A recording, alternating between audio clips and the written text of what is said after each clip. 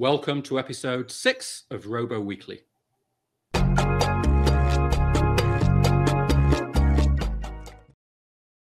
Welcome to episode 6. Dan, how are you doing? I'm good. 6. Anything for 6? What do you got for me? Sure. 6. Let's see. 1 + 2 + 3 = 6, and 1 × 2 × 3 = 6. What 3 other? factorial. Love 3 factorial. Is 6. I guess it is 3 factorial. But are there other numbers for which that would be true? No, I can't think of one. I think 0. -6.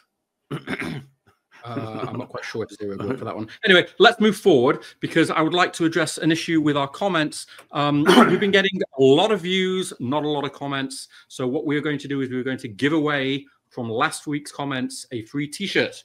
Free T-shirt. Can you see what the T-shirt is, Dan? I'll give you a clue. Yeah, I think it's from Blade Runner. Yeah, Voight Kampf test.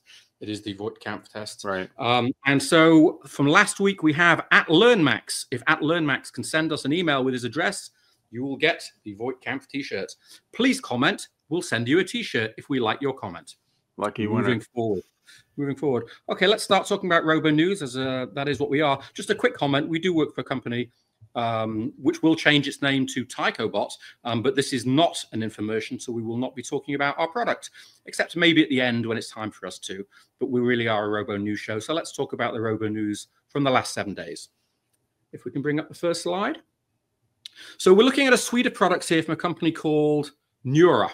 I want to specifically talk about stuff that's going to be in the home. Obviously, 90% of the robot business is industrial, but let's take a look at that one at the end. It's starting to look a lot like ours. It rolls along. It's got 2 arms. The interesting thing here is they have a subscription model. So they want you to charge by the month. And it's going to be interesting to see how these things are going to get paid for. Dan, what do you think of Nura? She looks good. What's its reach? Can it reach the floor? Can it reach up to a shelf? Good question. One of the main things. Look like it can reach the floor to me. I don't see any elevator there. I don't know. I would say it cannot reach, not that one on the end, which is the other ones are industrial ones. So good point. And the cost is so high. I'm certainly not going to be banging on about cost and availability like I did last week, but the cost is so high that they're introducing the business model where you pay by the month and save money on what it might save. So that's an interesting business model, and we'll see how these things do actually get paid for. Isn't that what Ford did for the Model T? Well, I mean, when you have these high ticket items, financing is really the only way you can get people to pay for it. So there's, you either get them to pay a subscription and you give them a free one, or they finance it and keep it. I mean, it's one of the two. Because look, you got to have a house, a car, and a robot. That I would now agree with you. Let us take a look at our second topic of discussion for today, Escape. Oh, okay. I know these guys. Yeah, they just raised $78 million. Wow. Yeah, I happen to know a guy who works there. They've been working on it for a while. My concern about it is, bringing a robot close to a human being seems a little bit fraught.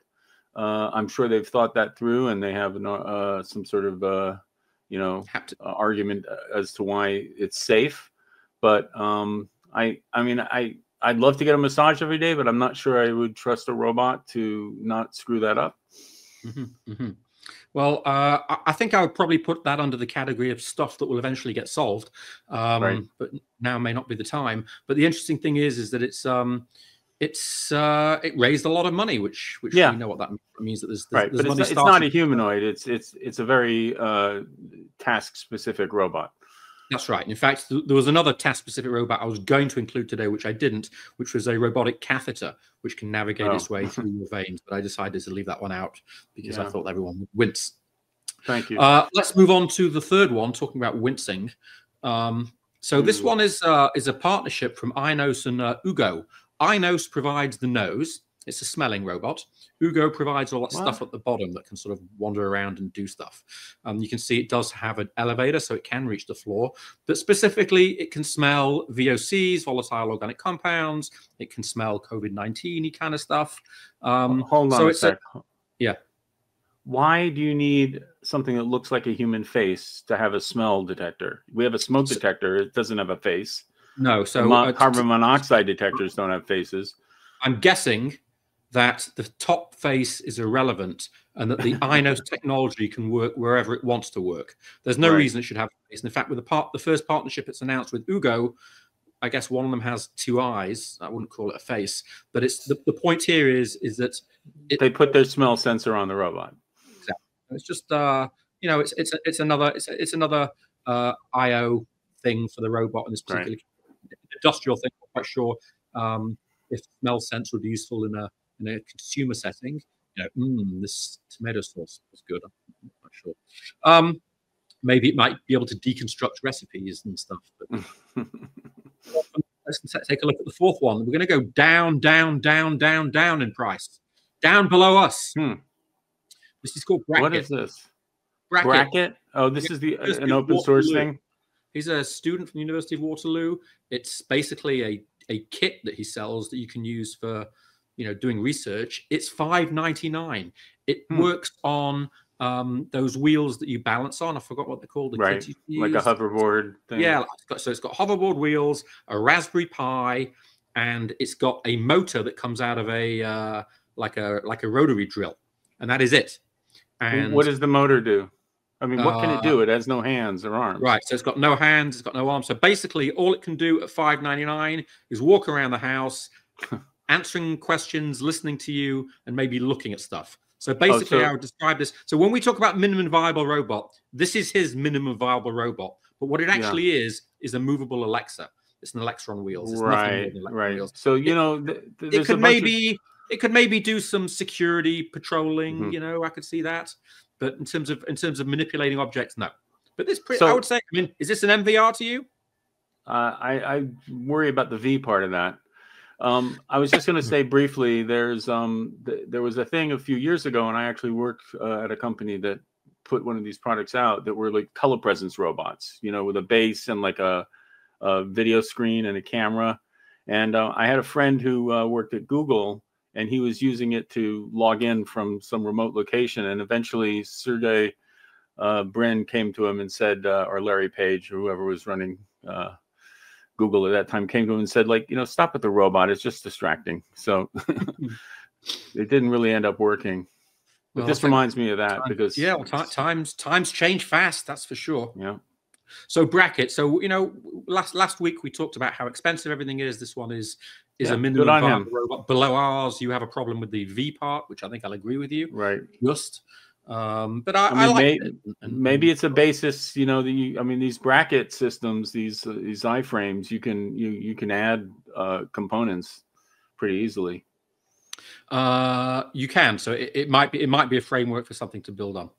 Right. Let's move into the fifth one. The fifth one is is a YouTube video. This one's called Felix. Again, it's an expensive robot. Again, as you can see, it's looks like it's in an industrial environment. But it's on an elevator. It's got 2 arms. You know, we're starting to see stuff look very similar now. Elevator for getting up and down. That looks like it's using vision. I would suspect it's using some sort of vision action model. So what's the name of the company? Reflex? Reflex, and I believe this one also is charging on a per hour saved basis. So I don't know if you recall, we saw that wall plastering robot at one point, and on that one they charged on how much you would save on human labor. I believe this is the same business model. Right. It's a little anthropomorphism there. It's wiping its shoulder. You like Reflex? Obviously, it's expensive. It's definitely a robot, minimum viable robot. Yeah, it seems pretty cool. A lot more. Let's take a look at our last one for today. Is the Helix. I thought you'd like this because it's in the kitchen. Yeah. I think I might have seen this a while ago. Do we have sound? I would guess it's not cheap, and I would guess it's not available, but it's pretty nice. And the company is named Helix? Yeah, I've got Helix down here. I believe the company is called Helix. We've got 4 fingers. What else is it going to do for us here? Do you have legs? No, but you know what this one is? I do remember it does have legs, and this one is using the VLA architecture, which we talked about last week. Right. So this one is now starting to use vision language action models. So I believe that's why this one is quite relevant. Yep. Okay, so we've talked about what's happening, and as we can see, we're sort of reaching a little bit of a convergence. We talked about it last week, after CES, where we had that sort of flurry of home robots. We're now sort of settling back into the stuff that's going to make money, which is the stuff on factory floors and these ideals of what might happen in the house. Of course, our goal is to bring these ideals to people's homes earlier than everybody else. I'd like to talk this week about form factor. I'd like to ask you why everybody's talking about humanoids. And the basic question is, well, is should we build a robot that fits into the world that we built for ourselves for bipeds, or should we be designing the world differently so that we don't have to have robots that look like humanoids?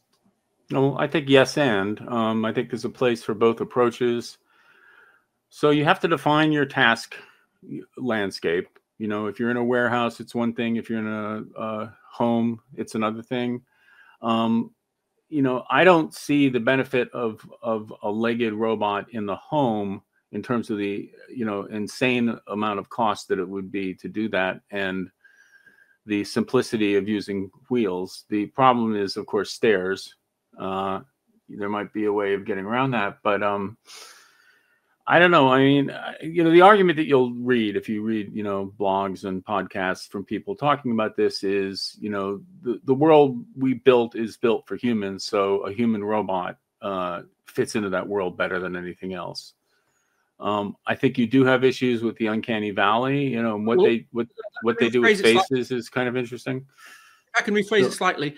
If you were to build a warehouse, a novel environment, not the home, that didn't have any legacy attached to it like the home does, which is built for humans. If you were to build a factory to do a task, would you build the factory specifically because a specific kind of robot would make it easier? In other words, would the tail wag the dog? Should we build facilities and experiences specifically because we can get a robot to do it better, as opposed to the other way around? Well, I think it's again specific to the task, and you'd have to do a formula of cost saved. I know anecdotally, having been involved in this business for a while, that Amazon was all go on redesigning their warehouses for some simple robots to work with, and I think they did that actually. They bought a company I think called Kiva. This is like 15 years ago. My understanding is that we're moving away from that paradigm because the cost of building a new facility and the sales cycle, if you think about it from the robotics people's point of view, you've got customers who are going to take 3 to 5 years to build a new warehouse. I mean, what are you going to tell your investors, right? No, let me put it a different way. We're seeing robots now, and we just saw 3 robots, I think, now reaching into a dishwasher and taking something out of a dishwasher. Yeah. Why should the dishwasher be there? Why shouldn't the dishwasher and the robot be integrated? Why does the robot have to start working with or even the sink and even the faucet? Because you already have those things. Those things exist, and there's an infrastructure for selling and installing and maintaining those systems. And if you create a whole new system, this gets back to Jeffrey Moore and the crossing the chasm and the early adopter thing. You can't expect late adopters to just move to a new house or spend 6 months and $50,000 retrofitting their house for because the robot can't get up the stairs. No, right? I think retrofitting is not what retrofitting is always more expensive. By the way, do you remember in the 70s all the houses had central vacuum and cleaning? Yeah, that didn't work out too well, did it? No. Sort of reminds me a little bit of that. No, I don't think anything is going to be retrofit. But what I'm talking about is that, for instance, when the next generation of washing machines comes out, they'll be redesigned in order for. No, I disagree. I think what will happen is when the next batch of washing machines comes out, they will talk to the robot. There will be interaction over Wi-Fi or Bluetooth, and there will be coordination of duties. So for you, interlacing is more in terms of in the communication between the things, not so much in integrated manufacturing. Physical form factor. I mean, the industry is going to have all sorts of form factors, right? I mean, look at how many different cars you have. Half of which are really trucks, in the U.S. at least. There's going to be somebody's going to want. I know someone who has a commercial dishwasher that costs $10,000 and washes the dishes in 7 minutes. You know, I don't know if it needs to be operated differently than a normal dishwasher, but again, I think you're going to have Internet of Thing kind of connections between these systems. You know, so like you could have visual feedback from the robot's point of view of looking at the sink and saying, this stuff has been in the sink too long, it's going to stick to the pan. We're going to do a pots and pans cycle, you know, with a longer cycle and hotter water and a different kind of detergent. Like that's the kind of integration I see happening. All right. I have to say, I see it slightly differently. As an ex-real estate developer, I see building a house, building an apartment that has a central rail going down the middle where a robotic thing can exist, and we design around the robot. Again, I think that thing's, you know, there is going to be an installation. How it's going to happen, we will find out. That will be the interesting thing. I think we pretty much covered a lot of what we wanted to cover today. In terms of what's happened this week, we've talked about why people use humanoid form factors and whether that's going to continue. We've talked about why people aren't leaving any comments on our website, but we're getting tons of views. But we love that people are watching it. We hope this is useful to people, and we hope to see you all next week. Thank you for watching. 6.